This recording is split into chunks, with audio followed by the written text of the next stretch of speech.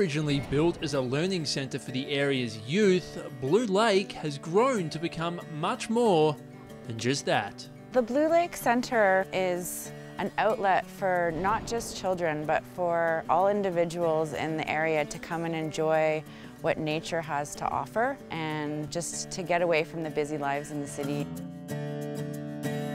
With only a small staff, continual maintenance of the camp is a challenge, and this became even more of an issue after a recent expansion. In 2010, we had 10 cabins built.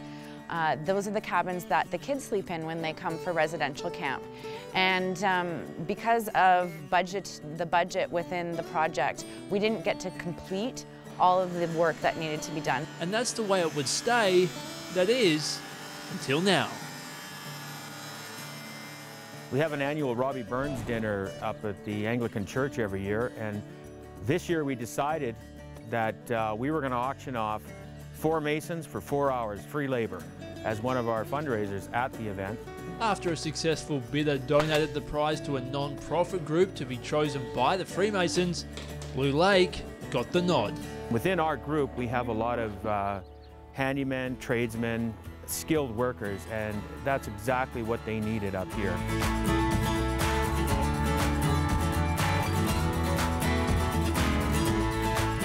So the Masons of Cranbrook and Invermere have teamed up to finish off the cabins and complete a few other tasks around the camp. The timing couldn't have been better for us. We have a lot of projects that need to be done here. Todd Pellerin says the work at Blue Lake is one of the ways the Freemasons are trying to raise awareness of their organisation within the community.